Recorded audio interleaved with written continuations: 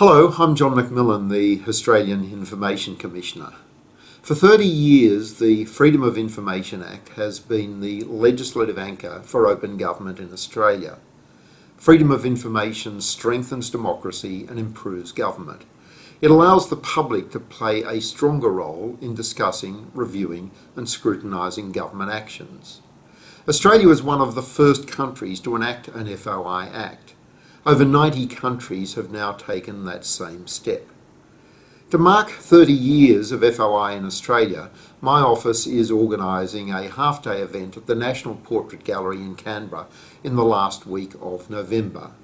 It's an opportunity to reflect on the important role the Act has played in Australian government and society. Nearly 1 million requests have been made under the FOI Act since it commenced in 1982. The Australian Parliament recently reaffirmed its strong support for the law in 2010 by substantially amending it. So please join the Office of the Australian Information Commissioner at this important event and be addressed by leading practitioners in and outside government reflecting on their views on the importance of FOI. I look forward to seeing you at the event.